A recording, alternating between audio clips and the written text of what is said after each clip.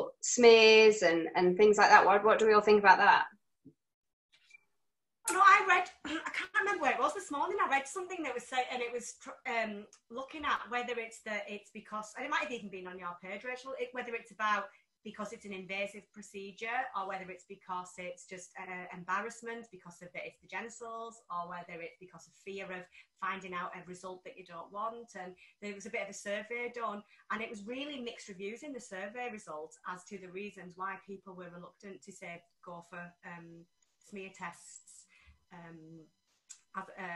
That was the one it was looking at in particular, and I just really don't know what the answer is as to why it has become a taboo. I suppose years ago, women never talked about anything, did they? Historically, when we look at how oppressed people have been, I think definitely it's becoming more of sex in general, and it's becoming more of an easier topic that people are having.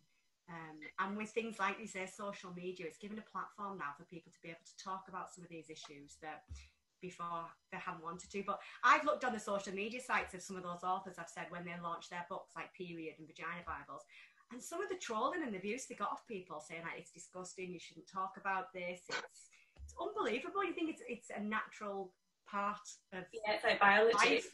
Yeah. We'd be pretty screwed without it, wouldn't we? That's the thing. It's like, come on, guys. I think also when you say about why don't we talk about it, I think it starts also with your children and how you talk to them about it, I suppose, because like you were saying, Claire, you're trying to get the girls to say just vagina because that's what it is, instead of like your flower or your whatever, all these names. But that if you're saying to your kids, your privates, or rather than just saying what it is, that's already putting us a bit of a taboo on it, isn't it? You're like, we shouldn't really say the actual word, but why not?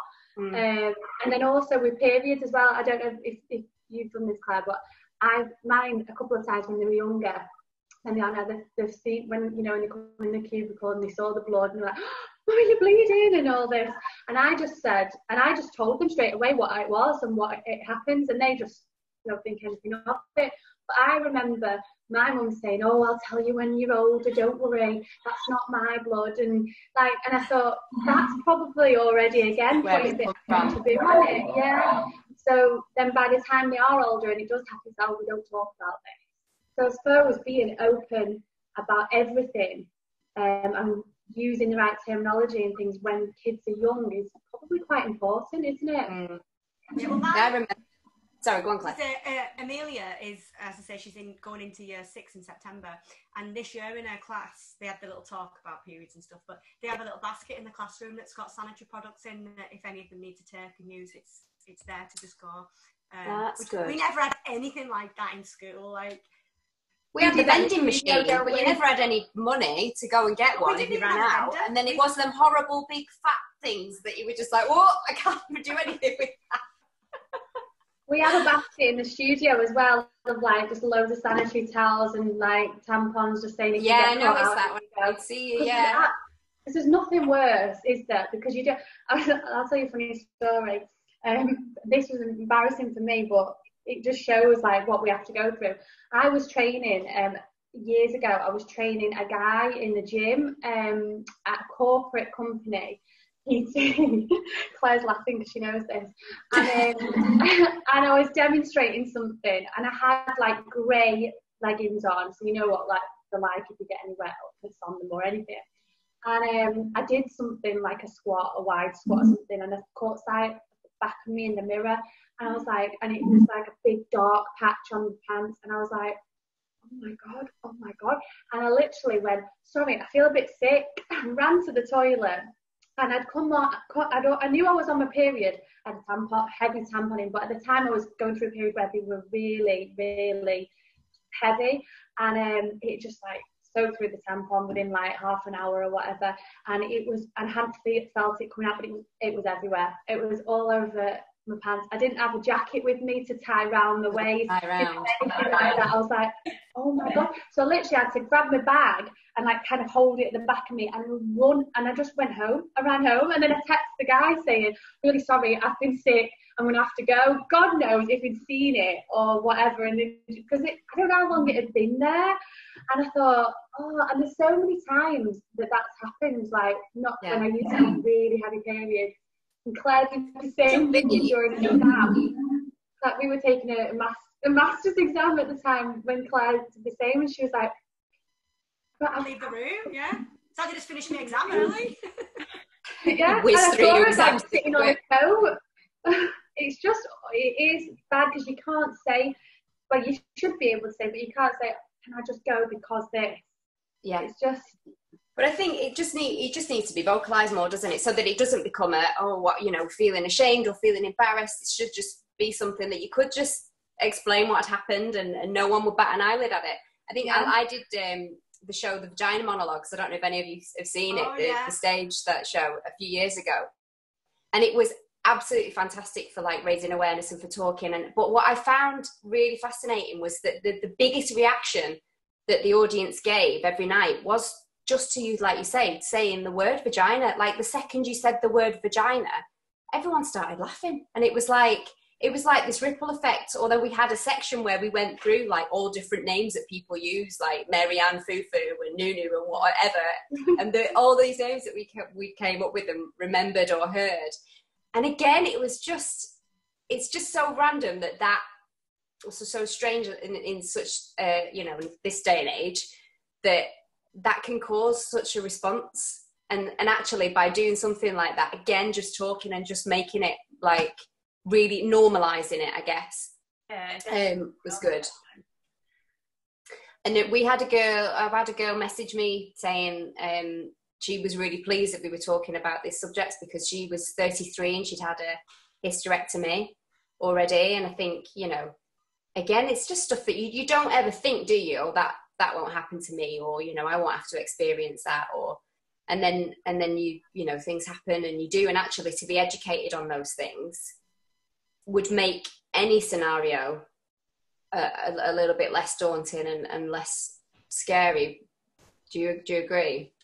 Yeah, definitely. Robyn and I we've been in delivered training to a couple of corporate places, and O2 have a women's network, and we went to a place down south somewhere where they had wanted to put on some menopause awareness training, because they said that they had a workforce of women that had raised issues around the workplace wasn't supportive enough for either perimenopause or postmenopause, around things just like they'd put in some little things, like they'd offer desk fans to people, so that if anybody was like particularly feeling really hot, they had a desk fan without having to open the window, which made the office colder, which then pissed somebody else off in the office and caused an issue and different things. And they just put little strategies in place with them. So we went in to do some work with them just around understanding some of the symptoms of menopause, perimenopause, some things that you can do to manage the symptoms. And again, trying to just demystify like the myths and the taboos that everybody's like with the period, the thing that you're going to be a moody cow when you're on your period, or you're going to be angry, crazy, hormonal woman when you're menopausal. You might be, but you also might not be. And just these assumptions and stereotypes that have come up. And so it was really good to see some of these companies being really proactive in having these as staff development sessions. And we met a couple of women on these that were only in the early 30s that were experiencing early menopause. And they said it was really, really useful for them to just find out some information, because they said that you kind of, with early menopause, their experience was everyone's older, like in their 50s or their 40s or everything. They found it really hard being able to connect with somebody a similar age to them in the early 30s that was going through early menopause. And they said they'd struggled to find anywhere to reach out for support.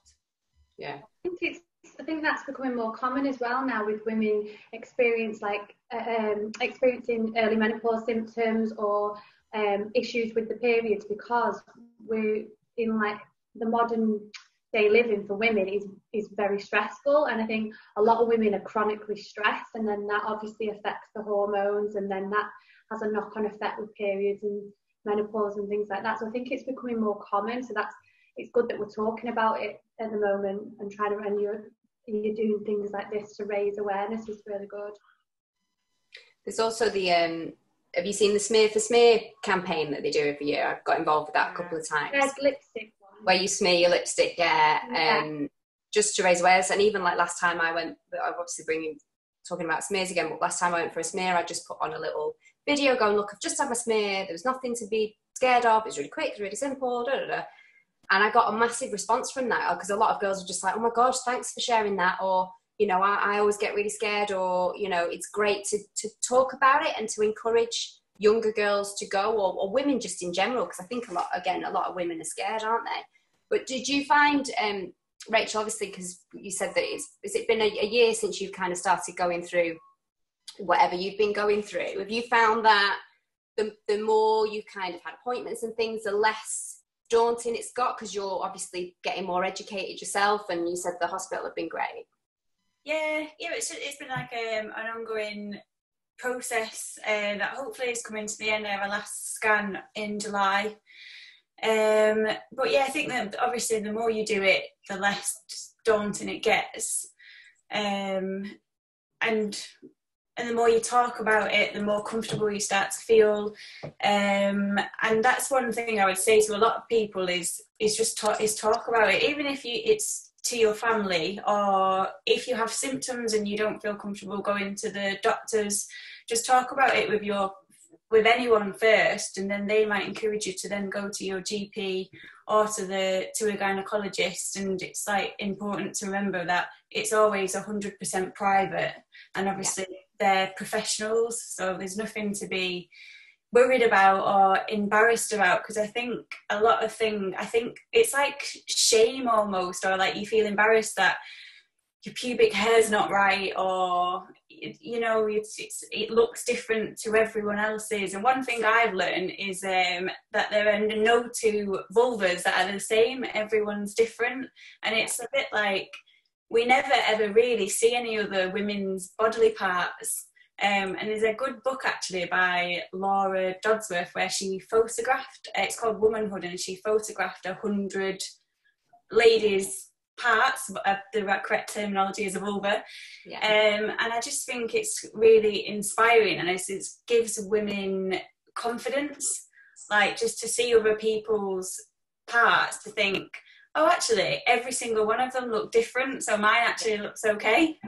Yeah, because we're all different. I mean, we're all different body shapes, so it makes sense that everything about our body is going to look different. It's not like one cut from one template, is it? So I think, I saw something about that, or I saw something where some body parts and vulvas had been molded, like body casts. Oh yeah, that on something, and it was fascinating, because you do go, oh my god, we're all so different. And I think it's really important, like you say, that see doctors and nurses and the people that do these procedures are seeing these things day in, day out. I think it makes a big difference when you have a baby, doesn't it? I mean, it did for me, that you go for all these appointments, and to begin with, you're a bit like, oh, okay, this is a bit embarrassing. And then by the end of it, you're like, yeah, go on, crack on with it. You're just not ashamed anymore, because you're just like, well, you've seen it. They don't bat an eyelid. They're just doing the job. And, you know, it's just another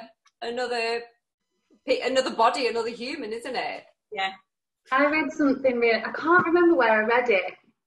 I might have been in that vagina Bible, I'm not sure, but it was a gynecologist talking about smear tests, or talking about getting checked out, and she was saying, please don't get all fancy dressed for me. You don't have to shave. You don't have to put your best socks on and all this. And she told a really funny story, and I just still remember, just reminded me and made me laugh. Then she was saying that one time this girl came in, and she switched the light on. As soon as she switched the light on, she just said that it was like her vagina was like a glitter ball. And she was like, what?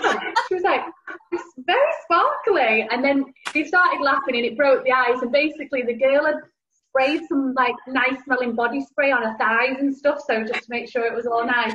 But she'd not realised she'd picked up one that she said had a shimmer in it. So when the light came on, it was just like ding, and this gynecologist was like, well, that's broken the ice. But it just reminded me of it then. We do like making sure everything's perfect before going. You know, the worst one I get, and I like quite a lot get if I go for like a smear test, or like I say, I've had to go for biopsies and things, I get the Either you look like the girl off Hollyoaks, literally why I'm there with like